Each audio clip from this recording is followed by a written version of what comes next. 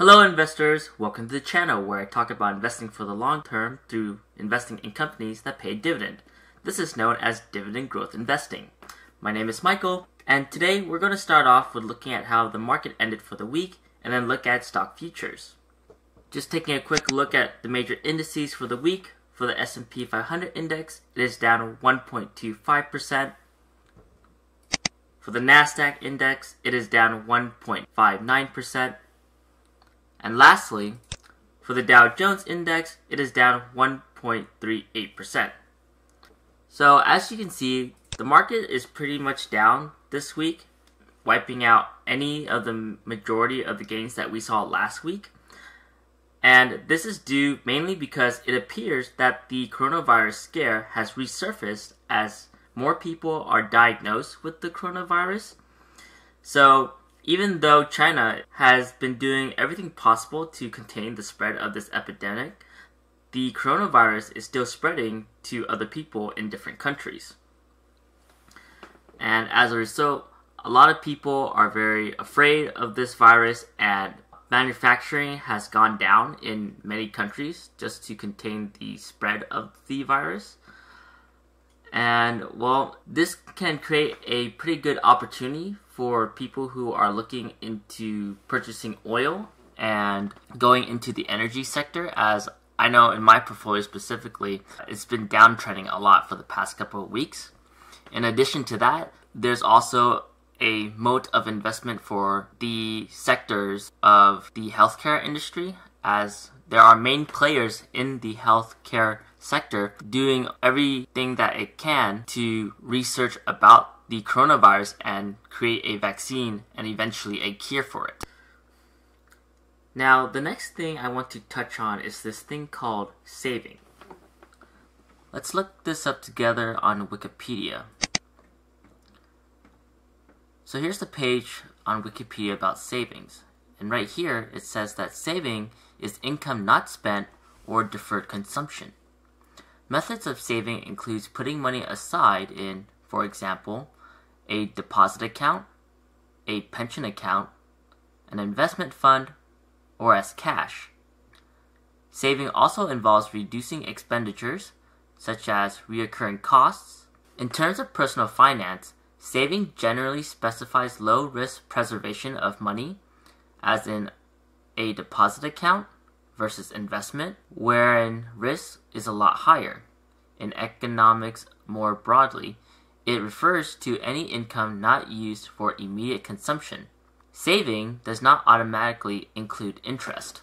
Let's now turn over to an article just published a few days ago.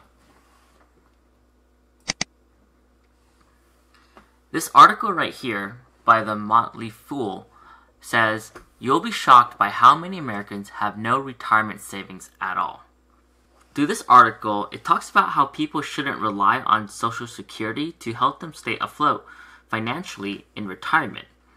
According to this article, on average, retired citizens have an annual income of $18,000, which is only, on average, $1,500 a month, which in turn is only, on average, $50 a day to live off of in retirement. Now that to me is really scary, because having only $50 a day on average to survive is, to me, almost impossible. For full disclosure, based on my budgeting for the past 3 years of pretty much whittling down everything as much as possible, I spend almost $86.73 a day, which is about $32,000 a year. So if I were to retire right now and solely rely on the system called Social Security, then I'd most likely be homeless, or even worse, dead. Now this isn't making any headline news because it's been known for quite a while. And when I was told this about my earlier years in life, I endorsed saving money immensely. Whether it was working long hours for some extra overtime, finding better deals on some sketchy website, or even picking up coins on the floor, I always found a way to make extra money on the side so that I can put it into a savings account. And I did this for many years because it was ingrained to me that in order to have money, I can't go out and spend the money that I had. So instead, I'll stash it up somewhere to save it from being used. The rationale behind this thought was that if I save enough money from working now, then I can live with dignity later in life when I'm retired and no longer working. During that time, I would be saving thousands of dollars at a time and putting it into my savings account, which had a very low APR. But for me as a young kid, seeing my hard-earned money grow an extra 25 cents a month was something I was actually happy to witness. As I grew a little older and learned a few things, I found that beyond saving for an emergency fund and having some extra wiggle room of between 3 to 6 months of living expenses, saving money is a great diminishment of returns, and instead, investing money in assets proves to be more fruitful. This is my M1 Finance account right here, where I invest a certain amount of money into a Roth IRA every week, and it has been proven to be pretty fruitful for me to invest my money instead of putting it into savings. Just looking at the all-time charts here, I'm up about 21.52% overall, and for this week, it was a bit of a down week, but my investment has only gone down about 0.37%, which is way less than what the indexes have done this week. So the whole goal of dividend growth investing is to invest in companies that pay me a dividend for holding shares. In addition, the amount of dividends paid out to me for holding these shares have to increase over time.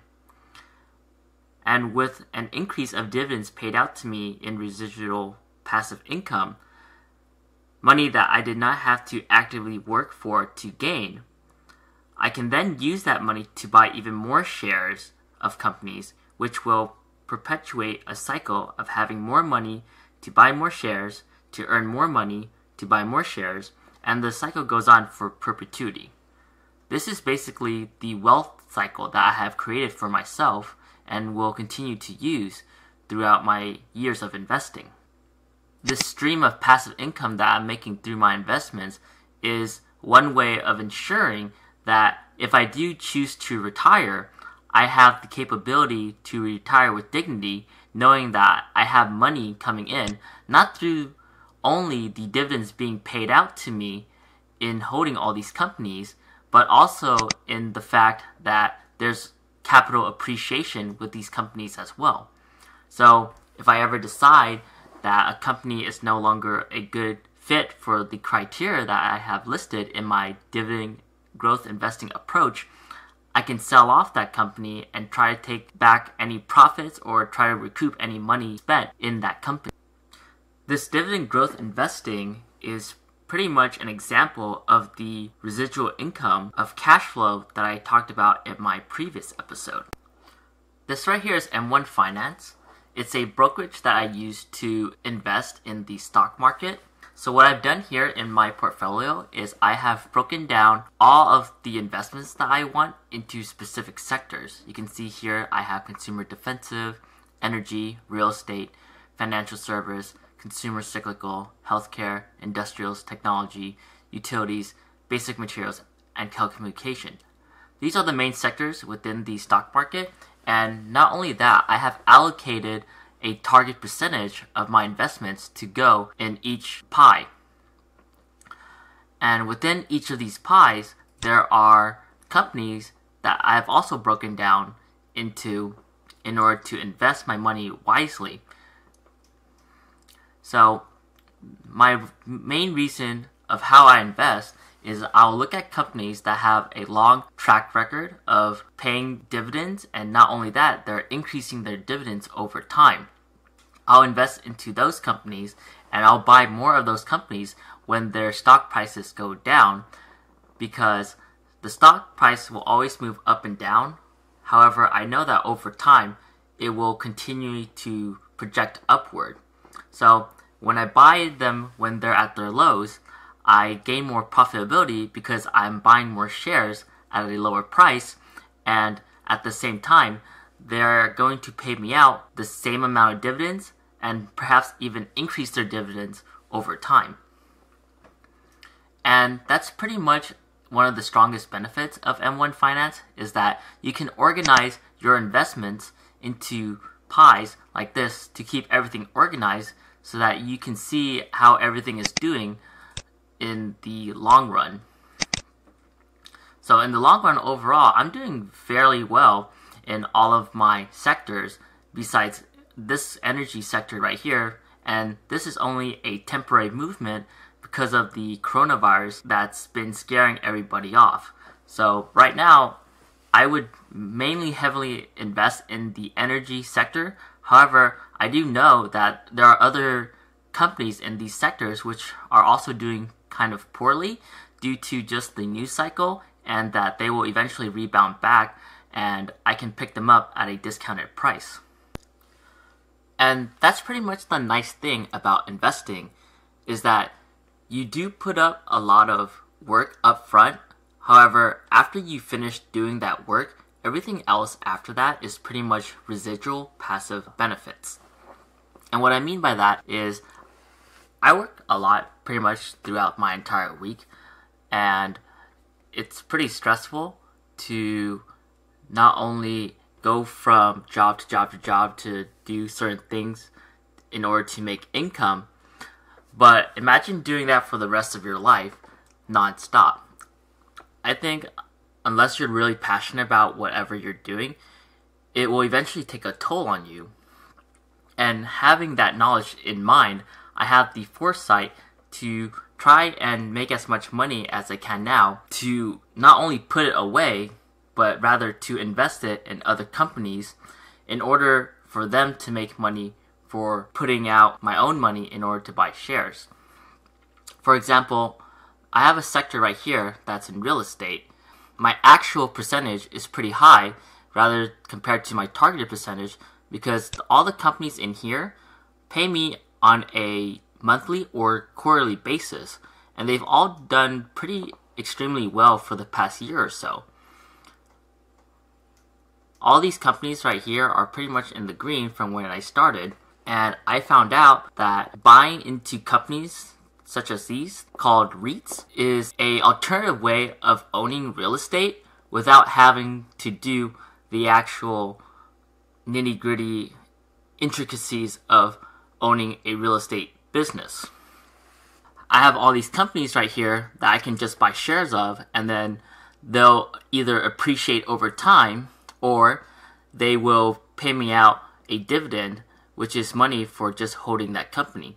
I don't have to talk to people. I don't have to get calls in the middle of the night having a tenant talk to me about either leaky faucets or something weird going on in their house. Instead, I can live my life pretty peacefully, knowing that the money that I put in to owning these companies, such as these REITs right here, they will continue to appreciate over time, and not only that, they will provide me with residual income for not having to do much besides clicking a couple of buttons and buying a couple of shares once a week.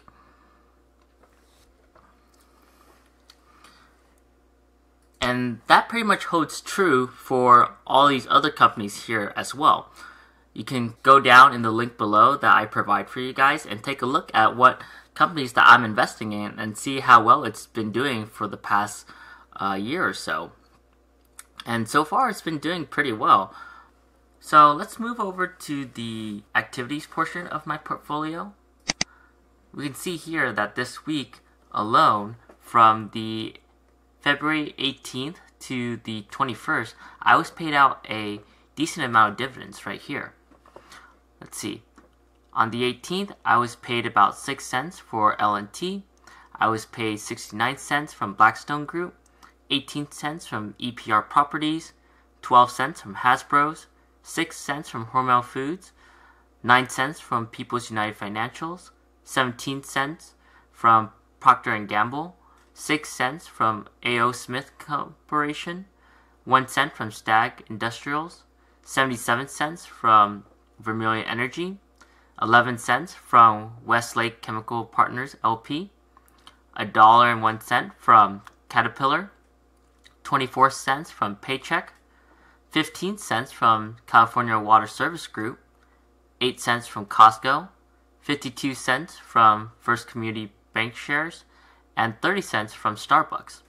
These is all of the dividends paid out to me just this week alone, just for holding on to companies that I've bought shares from in the past. This is not something that I had to work for, rather than just clicking a couple buttons and buying a couple shares.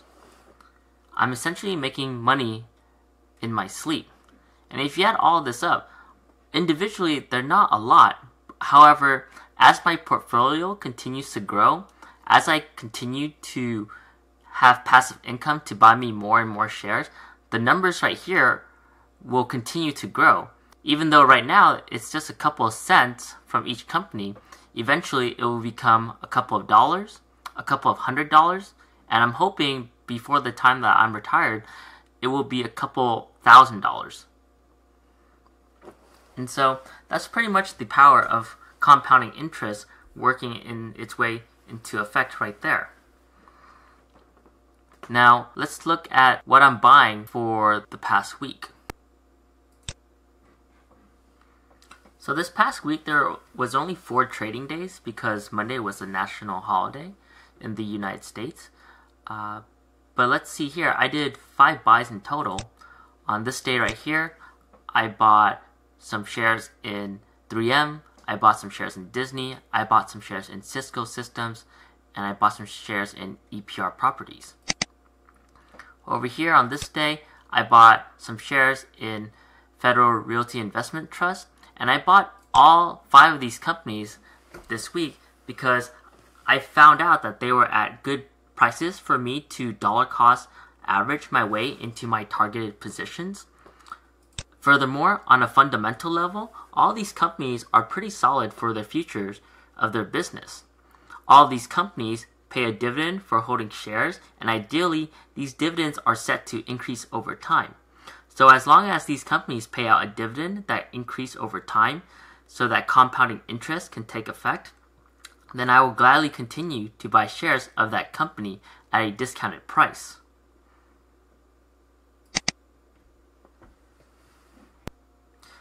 Now this concludes the update portion of my portfolio, and I want to thank everybody so much for watching my videos until the end. I want to give a little update on the channel, as recently I have just hit over 1,000 subscribers, as you guys can see here.